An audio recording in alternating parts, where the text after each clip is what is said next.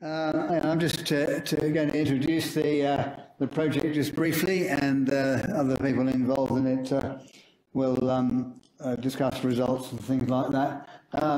That's all the people involved in alphabetical order, with the ones who are speaking highlighted. There we go. The official title of the project is the Application of Controlled Traffic in the Low Rainfall Zone. Went for 5 years. It was funded by GRDC to the tune of $2 million. Actually, it's $2.25 million, and about that much cash and in-kind contributions from the project partners. We'll talk about them in a minute. And there they are. ACFA saw the project brief or tender that was put up by GRDC, and we decided that we would endeavour to put together a big consortium of players, including state departments, of which there are 2, and farming systems groups and other partners, and bid for the whole $2 million, as it was then, project. That partnership was put together, and the project's been run on that basis ever since. It's a true genuine partnership project. Basically, its aim in a nutshell wasn't to try and get much more controlled traffic adopted in the low rainfall zone in 5 years. It was to try and find answers to the questions that grain growers in particular, were asking about CTF in that zone, where adoption was only about 4% 5 years ago, compared to in the 20s pretty much elsewhere. The Wimmera, Victoria, Western Australia was increasing, high rainfall zone, Victoria was increasing, but the low rainfall zone had very low adoption. And the questions arose in particular because it's got low rainfall zone. Obviously it's a low rainfall zone. The soils are mainly light soils, and people didn't quite understand compaction in those light soils as well as they did in some of the heavier ones. Farms are very large, paddocks are very large, equipment was getting bigger and bigger and bigger, and growers were saying things, well, have I really got soil compaction? What's it doing to my crops? What's it doing to my farm? If I do go into CTF, what's going to happen? Are my soils going to self-repair? Am I going to get more yield? All these sorts of questions were going through their minds, and there were no answers. So we spent 5 years endeavouring to find those answers.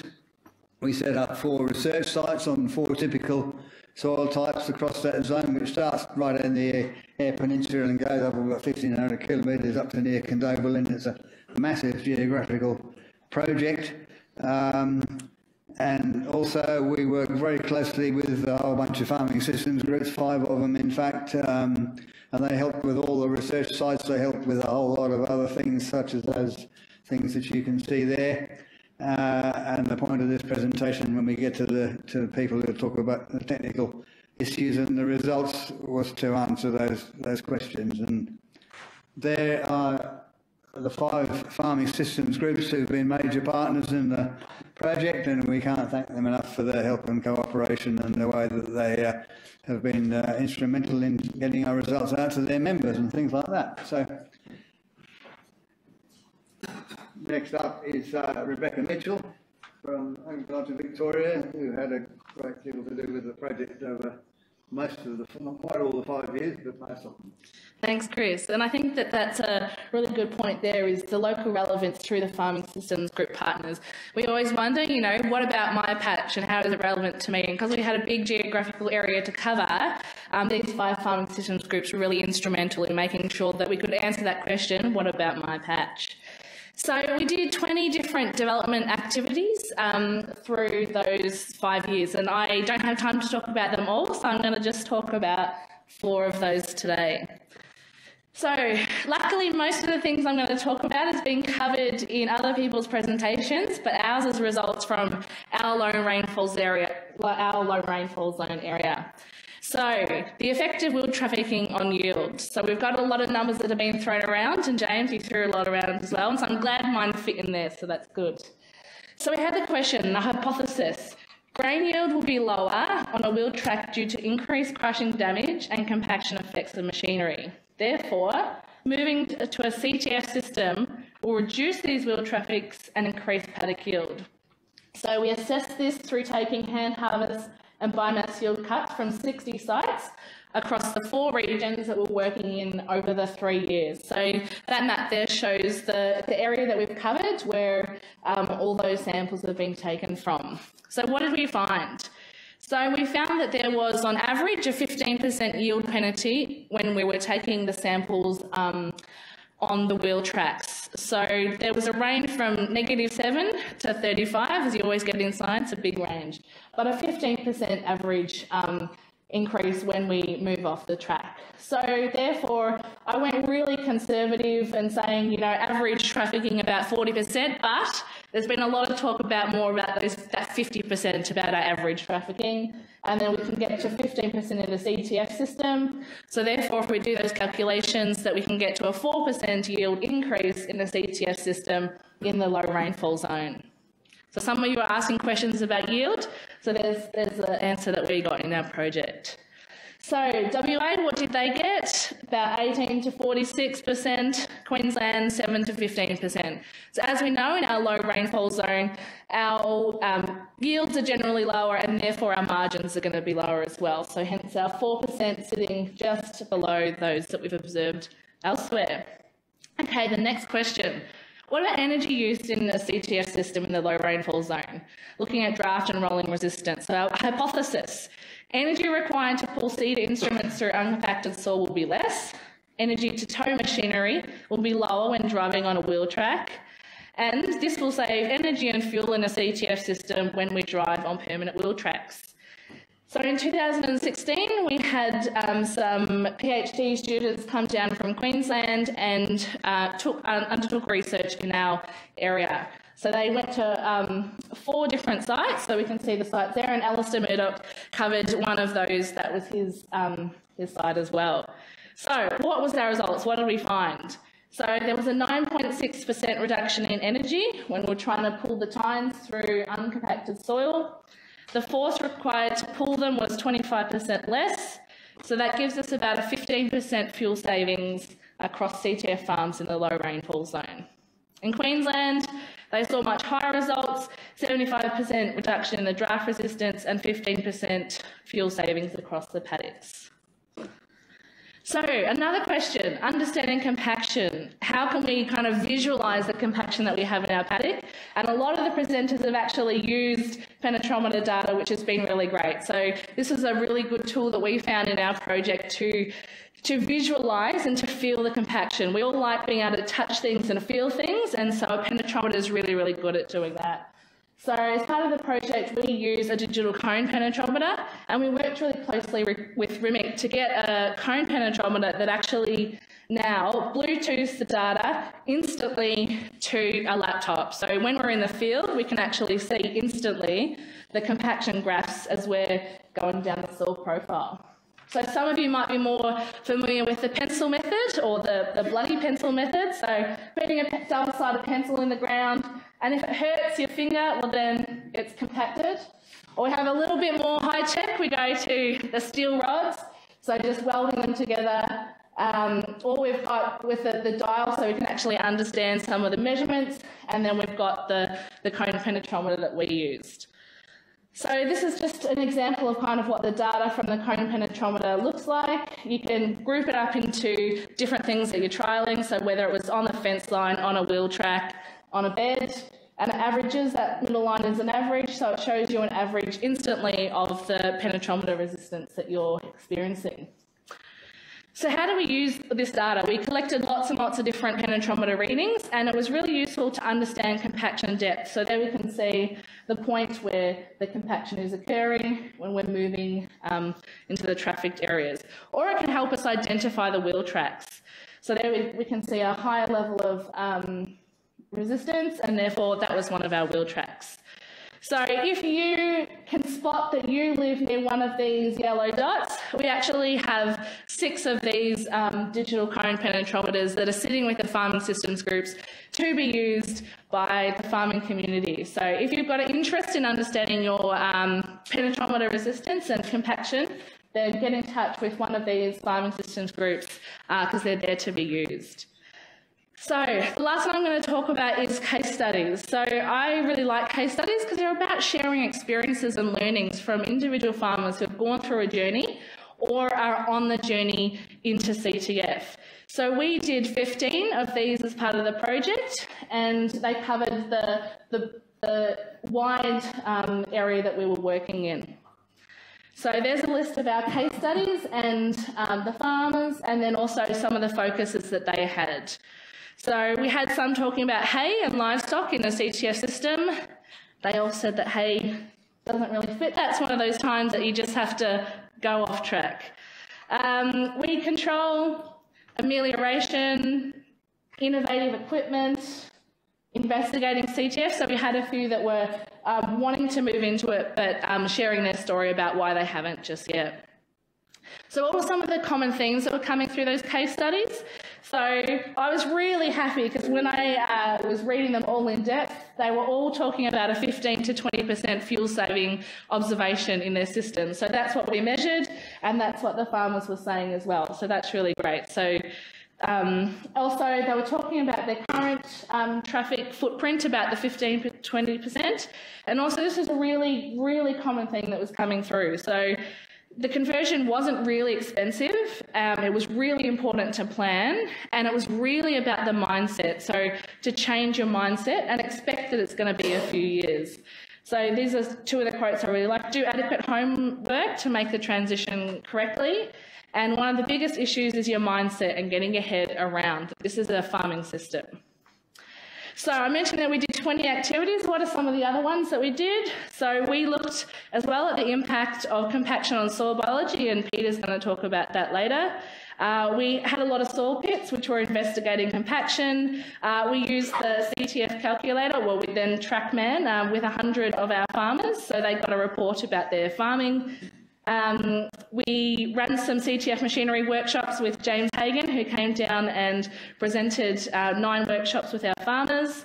We were involved in a nitrous oxide emission project, so looking at the impact of wheel trafficking on emissions. We looked at wheel track erosion, and we also did a lot of work investigating deep ripping, which has been talked about a lot. So I'm going to invite Kate up, and she's going to talk about our deep ripping part of the project. Okay, thanks, Beck. So in 2017, a research trial was set up at Loxton, and after seeing yields double from the field pea crop that was put in, the project decided to further explore the role of deep ripping in the mallee. So in 2018, 5 ripping sites were established, 3 in Victoria and 2 in South Australia. These were conducted across a range of soil types commonly found in the mallee. All the sites received 40 to 60% less than their growing season average rainfall. So a good indicator of just how dry the soil conditions were throughout the year. Each site was designed slightly differently, but they all looked at ripping compared to a non-ripped area. The ripping treatments were all imposed prior to sowing last year using a 3.42 metre wide 9-tine agri-plough deep ripper, except at Paruna, where the grower used his own 12 metre wide equipment. All the sites were sown to wheat, but they all had different paddock histories. So I'm now going to go through each site and talk a little bit about the different yield responses that we observed. So first up is Woomalang. This is a picture of the site taken from the dune looking over the swale. The dune was a sand over sandy loam, and the swale was a sandy loam over clay loam. This site was designed and replicated 6 times so that we could statistically analyse our results. We unfortunately didn't receive our targeted depth of greater than 30 centimetres. We had a lot of difficulty getting the deep ripper down and be able to be pulled through the soil. So we're attributing this issue that we had due to the soil type, the soil conditions that we ripped in. They were incredibly dry, as well as the horsepower of the tractor that we used. And this did actually influence our results. We unfortunately didn't see any significant difference between any of our treatments on the swale, and the same was on the dune. What we did see was that there was a clear overall yield increase on the dune compared to the swale, and this was a trend that was observed in the Woomalang region in that growing season last year. Also note that there was an extra treatment added of scarifying the topsoil, and this was just to mimic conventional practice in that area, and it also had not much of an impact on yield. Our next site is Kinnabulla. This was a sandy loam and sandy clay loam topsoil and a heavier subsoil of a medium to heavy clay. It was positioned over a gently undulating paddock, and this image was taken when the ripping treatment which was imposed, which was in March, and sort of just showing just how dry the conditions were. A different tractor was used and we were able to get down to much greater ripping depths of 45 to 50 centimetres. We've got anecdotal evidence from the grower, from his yield monitor, that suggested that we actually got a negative yield response here. And when we did hand cuts at harvest, we also saw a slight negative yield response to our deep ripping. And we're suspecting this is due to exposing our roots to a hostile subsoil, either boron or high salts. Kinnabulla is located near a town called Bluett, and this region is very well known for its subsoils to contain boron to toxic levels, which do impact on plant production. Our last site in Victoria is Coolonong, and Alistair Murdoch yesterday, for those that were here, would have heard a lovely overview that he did of this trial, so I won't go into too much detail, but it was on a sand. We did get to ripping depths of 40 to 42 centimetres. This is a picture of the ripping with inclusion plates, and as you can see, it was quite rough. And as we heard, Alistair did not roll after he imposed the ripping treatments, which was very different to our other sites where some form of rolling or scarifying took place. And as a result, we did actually see a significant negative reduction in the plant establishment, but we still had plenty of plants available. I think it was 126 plants per square metre. This trial also did look at recompacting the soil after deep ripping, but just for this presentation, we're going to focus on the non-recompacted treatments. So what we saw was that both our RIP treatments delivered a positive yield response. The RIP with inclusion plates added an extra half a tonne per hectare compared to the RIP, and overall increased yields by 1.1 tonnes. Our first site in South Australia, Loxton, also had a positive yield response to deep ripping. It was also on a sandy soil and got down to ripping depths of 45 to 50 centimetres. This was taken in August and shows a nice difference between our ripped and not ripped treatments. And this difference did also flow into yield. We got half a tonne to 1 tonne hectare yield increase from our ripping treatments, but this did depend on where you were positioned in the landscape. As you can see, the dune here had a much greater response compared to the swale. And it's also interesting to note that the ripping treatments yielded slightly more than those with the inclusion plates. Our final site is Peruna, also on a sandy soil, and good ripping depths were achieved. The swale performed similarly to the Loxton site, increasing yields with both ripping and without, increased yields with and without inclusion plates by about half a tonne hectare. But unfortunately, the dune didn't quite behave as we expected. We do know that this site was severely impacted by multiple frosts. We also know that whilst a ripping depth of 45 to 50 centimetres was achieved, this wasn't consistent across the ripped areas. And when we looked at the penetrometer data, there's also another possible explanation for why we saw the lack of response here. So this is the penetrometer data that we collected. Again, it wasn't taken at field capacity, so just use the soil pressure values at the top there on a relative basis. What you can see is in the green is our RIP with inclusion plates, and they loosened, decreased the soil strength to a much greater extent than our non-ripped and ripped treatments. The ripping follows were similar to the non-ripped treatment, and could be why that we didn't see much of a yield difference between those two. The inclusion plates, plants in the inclusion plate treatment may have been able to much easier access nutrients and water through that top 35 centimetres compared to those other treatments. So, in summary, a range of soil types were explored in our deep ripping project in 2018. We had a range of yield responses from positive, nothing to slightly negative. There are a range of reasons why we possibly saw the results that we did, from the ripping depth, the soil type, the subsoil constraints and Mother Nature. And so hopefully some of the take-home messages that can be taken away from these trials, and I'm pretty much going to reiterate what we heard from Wayne Parker yesterday, is that it's very important to understand your soil type. Know what you're going to be exposing your crop roots to at depth. There could be a toxic subsoil. There might not be enough stored moisture there for the plants to access. Understanding your ripping depth is also important. If you don't rip below that compacted layer, you're unlikely to see any yield response, and it's also very important to know where that compacted layer is. Yield increases of greater 1 tonne per hectare can be achieved, but this is really only on the sandy soils. And we did see some evidence that inclusion plates can further increase yields, although this wasn't consistent across all our sites. And now Peter's going to come up and talk to you about the research sites from the project.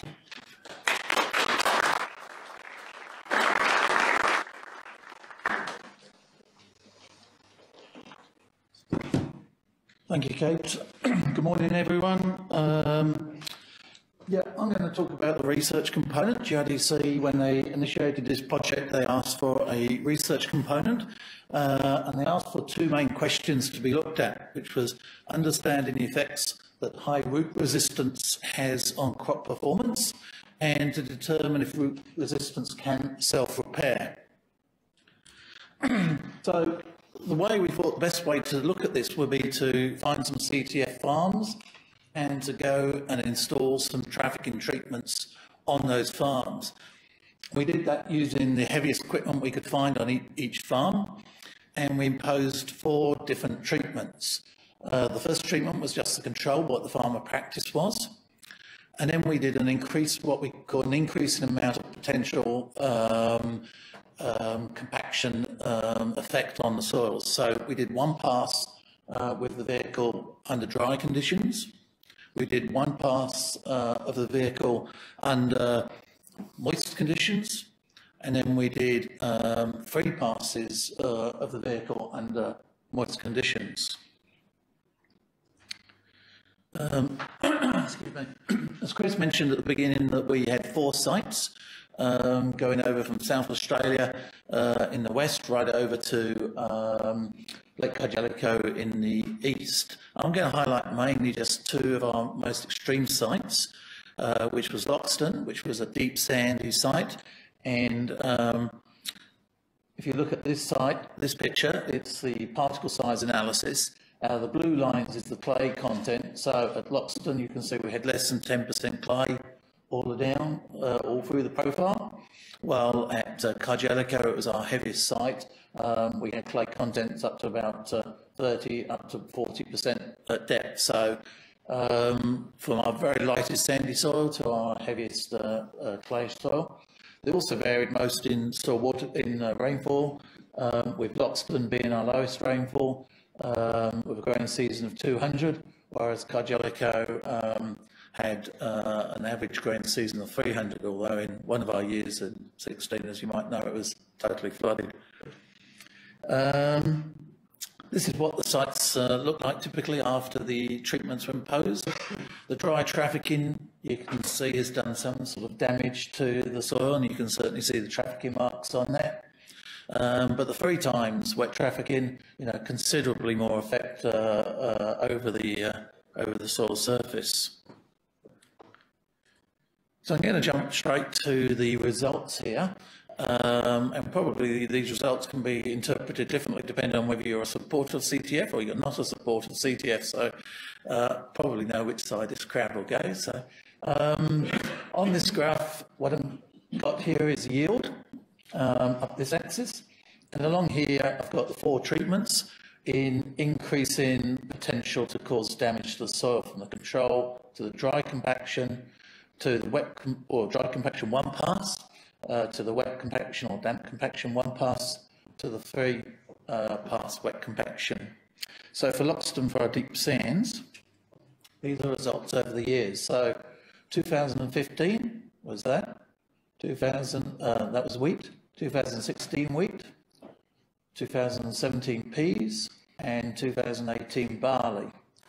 Now, I suppose from the CTF point of view, we can see that the 3 times trafficking caused large yield decreases in every single year,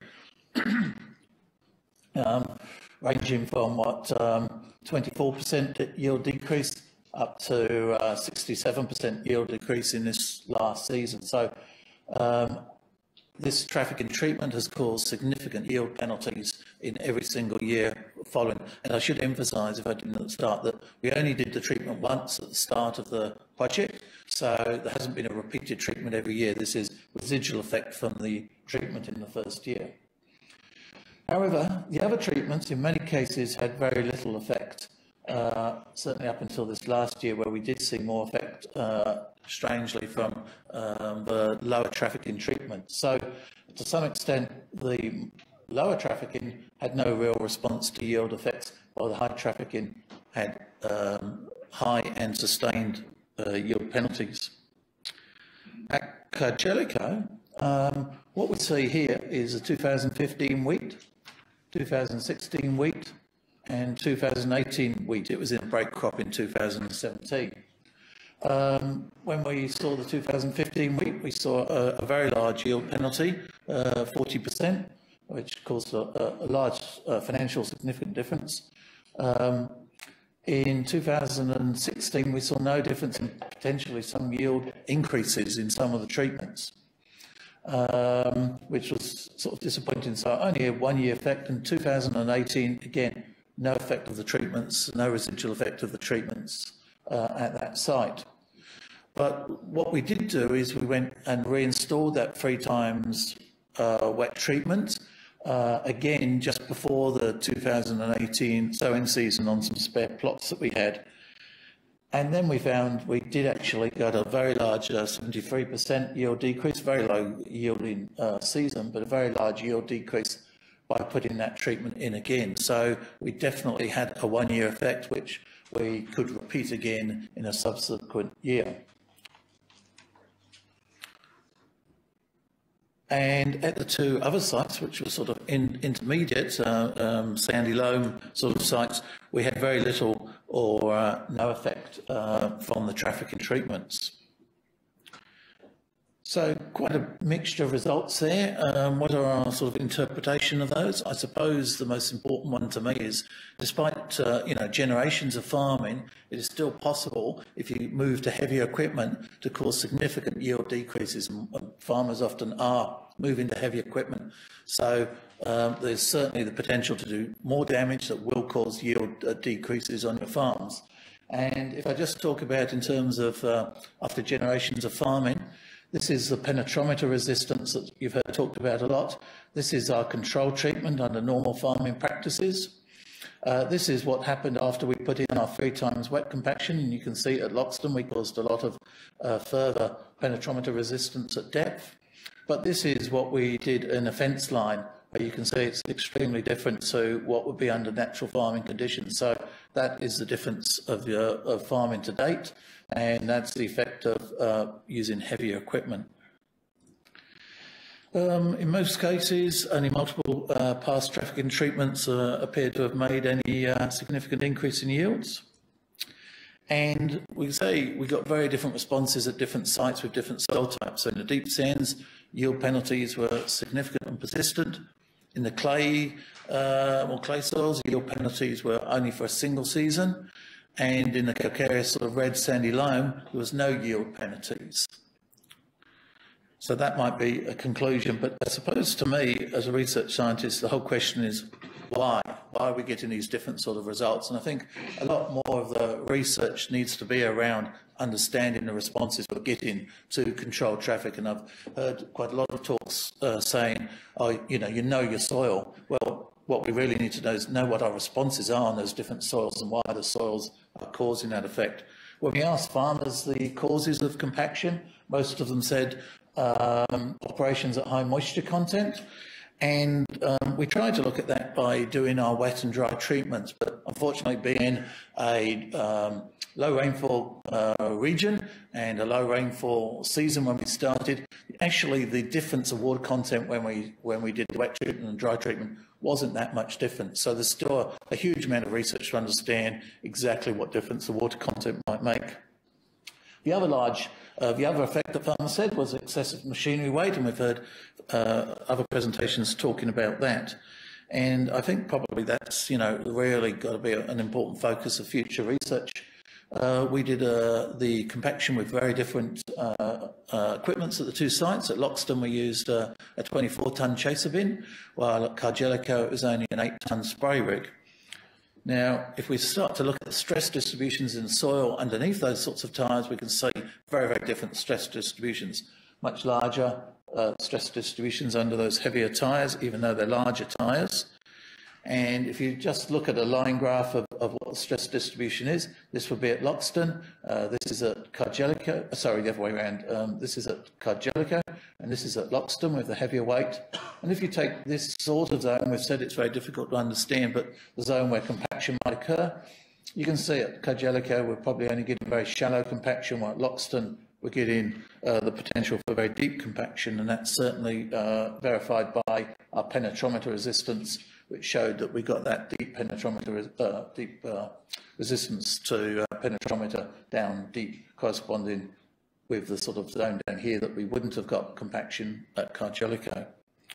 So understanding the physics is really important as we move forward, and one of the things we're trying to do now is incorporate that into sort of things like apps and crop models to say, okay, if we know we've got these sorts of effects of penetrometer resistance, can we change the root exploration module within those models so that farmers can now run it over different years and different scenarios, and it can be expanded out over more soil types.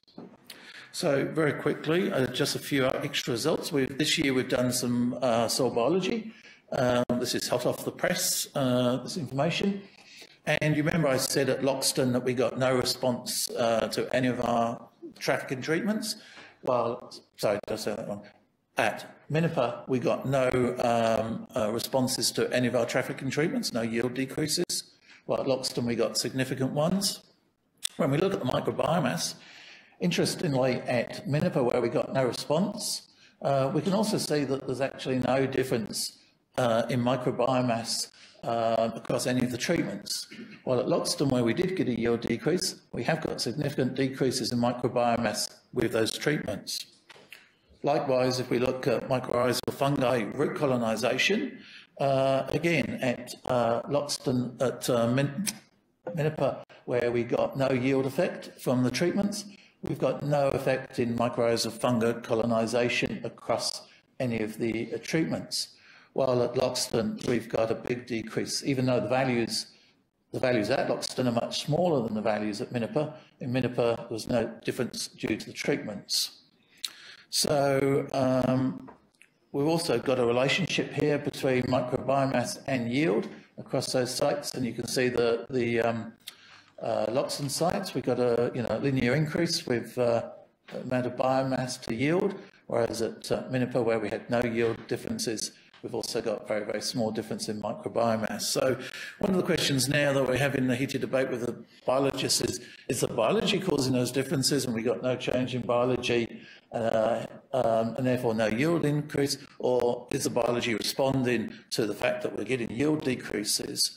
I suspect it's probably a mixture of the two, where we're causing differences due to the structural changes that's changing the biology. The biology is then feeding into poorer yields, and the poorer yields, maybe that's one of the reasons why we saw at Loxton an increase in effects. So our last year's effects due to trafficking were the largest effects we had over these years. So maybe we're getting into a cycle of lower yields, lower biology, even further lower yields. The take-home messages are now a bit more complex than just looking at the original sites. First one, I suppose, is a sort of overall conclusion from the work done by Rebecca and Kate that many system benefits exist, and we've heard many talks talk about those, such as reduced fuel and reduced area of low yielding in the wheel tracks. I think the important one to me is really that moving to heavy equipment, probably especially if used in wetter conditions, even though we've had generations of farming across these sort of, is still likely to cause significantly further damage to your soils. And that can't be compensated for by using wider tyres. We've heard a few talks about that using wider tyres and low pressure doesn't stop the compaction that's at depth. The lack of natural remediation, at least in this zone, in the low rainfall zone, means that the adoption of CTF alone will probably only result in those system benefits that we talked about in the lower fuel, because the soils will take a very, very, very, very long time to recover. And hence, I suppose, the great interest now in the use of mechanical remediation, and certainly CTF would logically fit into any of those kind of deep ripping changes. Trafficking may change the abundance of soil biology, which then further affects the yields, and the previous talk also talked about that. And I suppose, to me, for further understanding, for further evidence around how CTF works and where it will and won't work, we need to start incorporating this data into models that can translate the data over greater seasons and greater soil types. I'd just like to add one thanks to what Chris did at acknowledgements at the beginning. It's not only have we had a lot of farmer groups and a huge amount of participation, we've also had a very large number of growers who have been really enthusiastically involved in this project, and without their help and without their permission to go and compact parts of this lovely paddocks and things like that, this project wouldn't have been possible. So a big thanks to all the growers that also participated. Thank you.